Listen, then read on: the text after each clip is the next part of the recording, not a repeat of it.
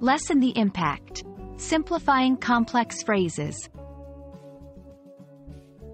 Hello, language enthusiasts. Today, we're diving into the world of English phrases. Our focus will be on the phrase, lessen the impact.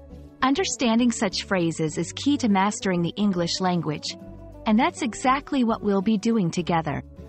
So, let's unravel the meaning and use of lessen the impact in everyday English.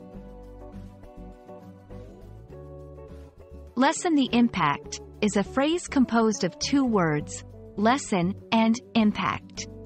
Lessen means to make something less intense or severe. Impact refers to a strong effect or influence that something has on a situation or person. When combined, lessen the impact means to reduce the strength or effect of something, especially something negative or undesirable. To grasp the phrase better, let's look at some examples. 1. In medicine, doctors are working to lessen the impact of the disease on patients' lives. 2. In environmental science, the new policy aims to lessen the impact of pollution on the environment. 3. In everyday life, wearing a seatbelt can lessen the impact in case of a car accident.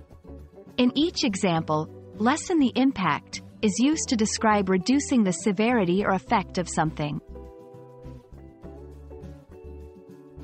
Here are some tips for using the phrase. Use it in formal and informal contexts. The phrase is versatile and can be used in various settings. Pair with different subjects. You can use it to talk about reducing the effect of almost anything, from emotions to physical forces. Be mindful of the context.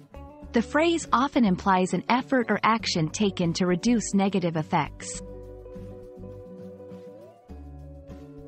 Understanding synonyms can expand your vocabulary. Some synonyms for lessen the impact include mitigate, alleviate, reduce the severity, diminish the effect.